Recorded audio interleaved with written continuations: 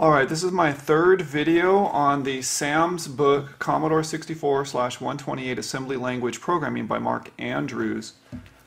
Chapter 11 is all about high-resolution graphics, and it starts on page 185 of the book. And on page 193, there's a basic program which plots points on the screen in BASIC, and then it was later translated into assembly language. But in this video, I'm going to concentrate on the BASIC program and show that off and show how that works as it was listed in the program, minus the comments. So the first 5 lines right here basically turn on graphics, high-resolution graphics mode. And then there's a for loop that runs to draw a vertical line and a for loop to draw a horizontal line. And this is the Blackboard program. So let's run it. I'll show you what the program does. And it's running in warped mode, so it's extremely slow in BASIC. So you can see how slow that is in BASIC. It's even slower if warp mode is not on. So what I did to further help myself try to understand exactly how the program was working was I tried to dissect the program a little, and I made a copy of it into high-res-2. And for me, this is easier to understand. The first few lines here: turn on the high-resolution graphics mode, initialize, of course, the screen, and set the background color to 16. And then there's a subroutine down here that plots a point. So this first subroutine does the bit arithmetic required in order to plot a XY coordinate onto the screen. The XY coordinate is set up by this horizontal position and the vertical position, and then it goes subs to that to plot the point. The first go sub is to plot the point. The second go sub, 1310, is just I added was just to take a keyboard input before it draws the second one. So in this program, it plots a point, waits for the keyboard, plots another point, waits for the keyboard input, plots another point. So let's run that. Hopefully you'll see what I'm talking about. And see here it's clearing the screen, plots the first point, and I'm going to hit a key, draws a pixel right next to it, and then right underneath, and then that ends the program. Still in high-res mode right there. So way back, about the time when I was still in college, I had discovered this C program that drew a circle, and it was like a fast circle.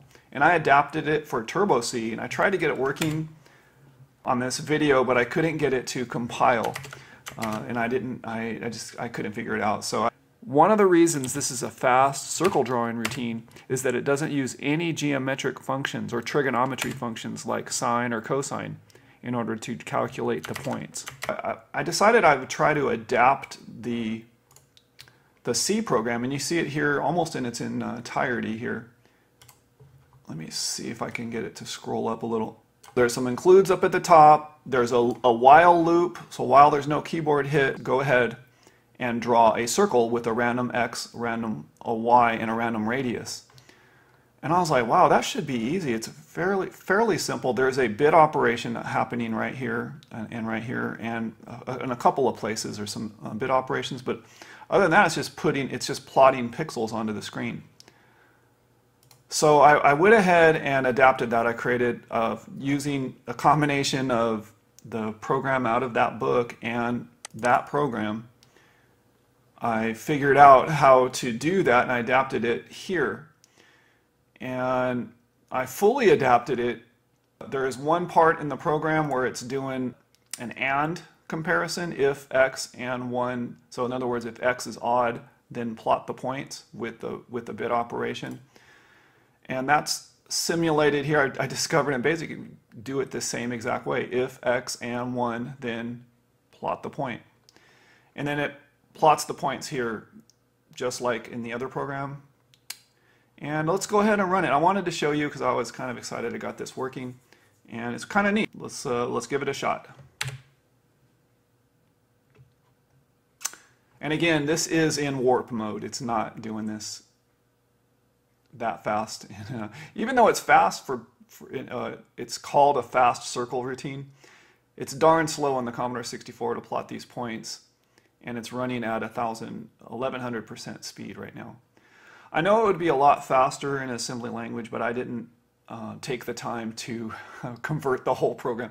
I could have used the one on the book source code that I have already achieved in my last 2 videos, but I didn't take the time to go ahead and adapt it. This was cool enough just by itself.